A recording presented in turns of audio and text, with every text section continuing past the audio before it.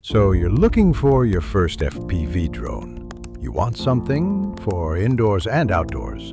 You want something small, lightweight, and durable. You want something that's affordable. You probably want this.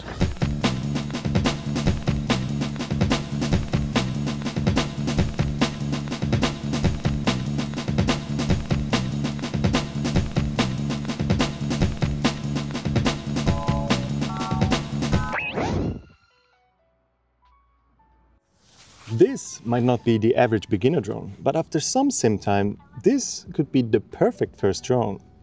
Here's why. What's up, you guys? I got this bundle of joy in the mail a couple of months ago and I paid for it myself, so no one has control over what I do or say in this video. And I have to say, it's a huge upgrade from the old 65mm Whoop I got years ago. This thing is much more nimble and lightweight. It almost feels like a mini indoor 5-inch freestyle ripper. It's also really affordable, and the reason for that is because it uses an analog VTX. That means the image quality, range and penetration aren't the best, but it helps keep costs down, and it also means that this drone is compatible with a wide range of FPV goggles. You can use box-style goggles such as this Skyzone Cobra, or maybe get a good deal on some HDO2 Fat Sharks. Analog goggles are even still being made today, such as the iFlight Skyvis, so you have plenty of options when it comes to finding goggles that match your preferences and budget. You can expect flight times of up to 6 minutes, and the setup process is really straightforward. I will walk you through everything in this video. But first, let's talk about why I think this drone is perfect if you're just starting out with FPV. Other than being really affordable, this thing is also super durable, which is really important since especially at the beginning you want to spend more time in the air and less time fixing your gear. I've flown this drone a lot over the past 4 months and honestly, it's holding up way better than I expected. After the original frame ripped, I just wrapped it with tape and kept flying for quite a while before switching to this even lighter BetaFPV frame. That one eventually cracked too, but a bit of glue and more tape and it's still flying like nothing happened. That's why I can't be bothered to change it again. Surprisingly, the canopy, which I thought would crack instantly, is still going strong. And if it does break, you get a spare right in the box, which is a nice touch. With all the hard crashes I've had, sometimes motor wires come loose, but fixing them is just a matter of quickly resoldering them to the pad. Just a heads up, the solder pads are pretty small. So if you're new to FPV or soldering, get some practice first. At one point, I even fully submerged this drone in a pool by accident.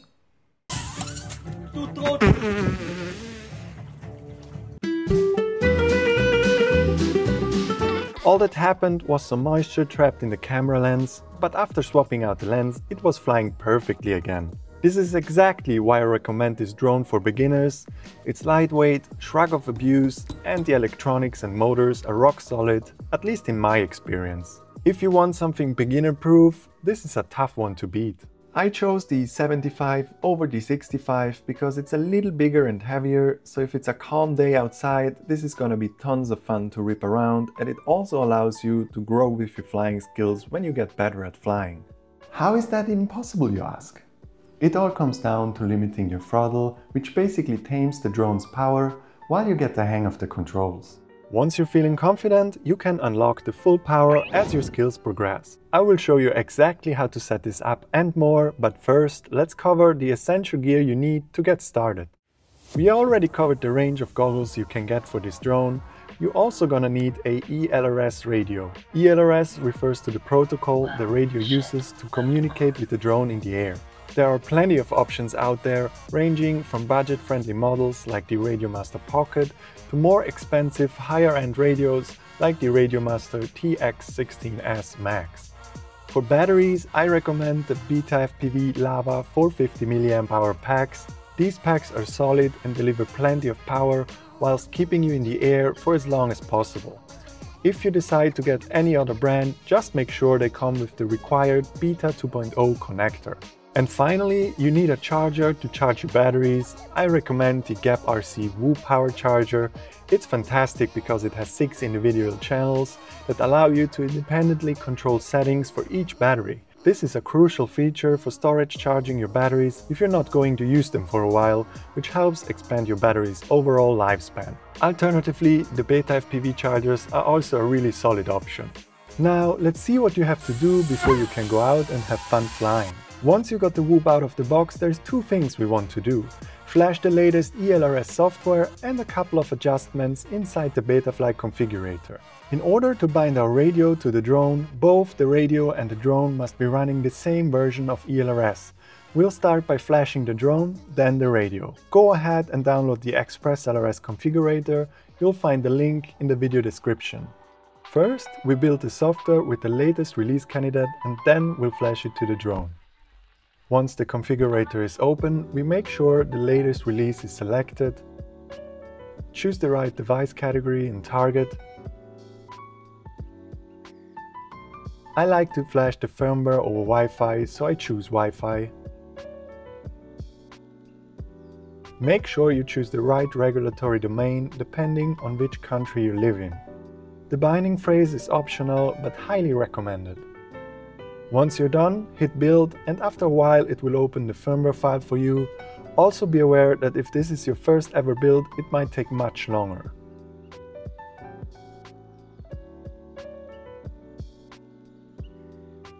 Now grab a battery or the USB adapter that comes with your drone and power it up.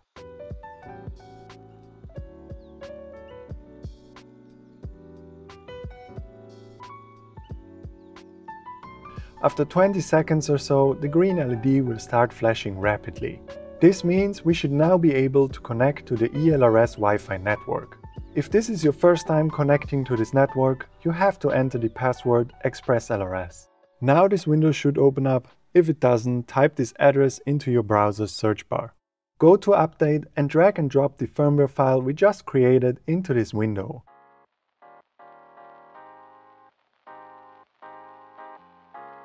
Don't worry if the window closes mid-update, it will normally be fine.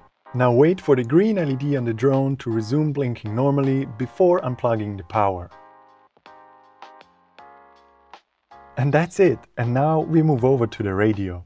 My radio looks a bit funky. This was recorded while I was in the process of customizing it, that's why the bottom controls are missing. Once our radio is powered up, we go into the ELRS settings and scroll down to Wi-Fi connectivity.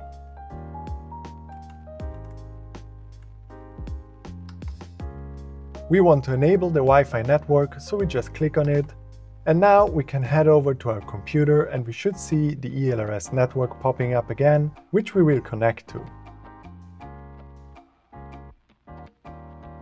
Here we can see the target and the firmware version this radio is currently running. We need this exact target to build the new firmware for our radio, so we open up ELRS configurator again. Make sure to pick the exact same release we used to flash our drone. Now select the right target for your radio and follow the exact same steps as before.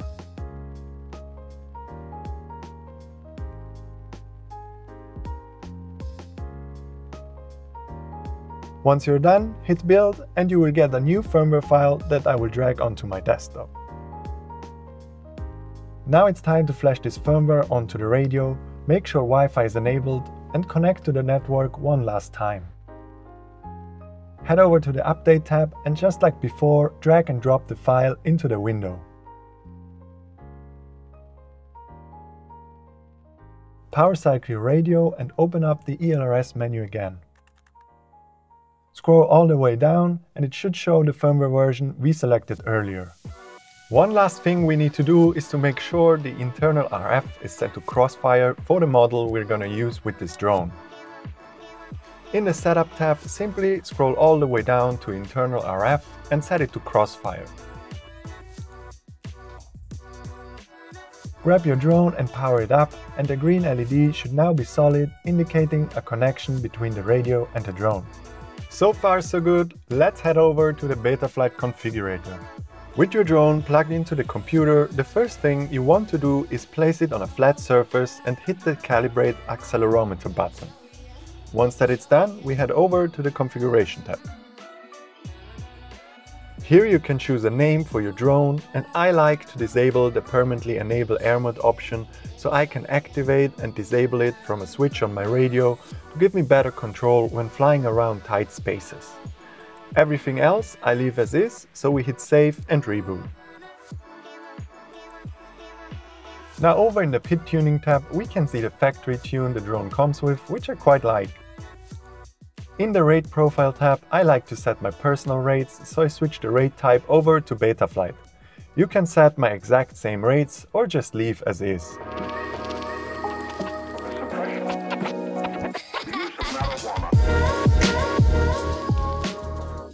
Earlier we talked about how to tame your drone's power when you just start out flying FPV. We can set this up right here by setting the throttle limit to scale and lowering the percentage to around 70 to 80%. The drone should be quite a lot easier to handle, and once you feel more confident, you can just turn this off again and enjoy the full power of this little beast. Don't forget to hit save, and let's head over to the receiver tab. Here we have to make sure our radio inputs are sent and read correctly. In order to set this up, just move your sticks around and make sure all commands match the ones you see on screen. If your inputs don't seem to match, you can switch the channel mapping and try again after you hit save. Next up is the Modes tab. You can see my modes are all set up already. In here is where you assign your radio switches to a specific function like arming or beeping. To do this, make sure that in your model's mixer settings, the radio switches are assigned to a channel, just like you're seeing here.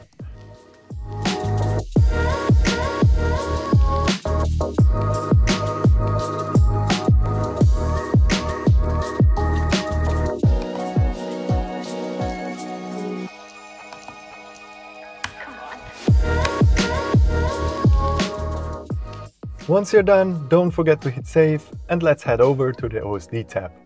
I find the stock Betaflight OSD quite clustered, so I remove everything except for battery voltage, link quality and timer 2.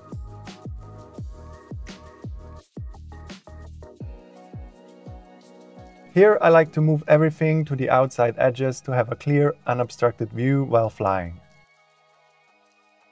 Now hit save for one last time, unplug your drone, plug in a battery and have fun flying.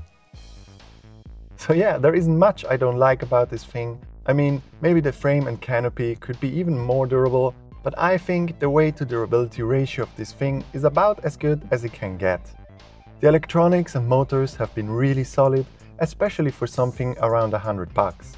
After a couple hundred packs, the motor bearings do start to sound pretty rough, but with the amount of abuse they've had, I really wouldn't mind swapping them out. As I was recording some flight footage for this video, the motor pole actually broke off. This never happened to me before, but I'm not surprised since they're quite delicate and had to handle a lot of crashes. I guess it's time for some new motors now.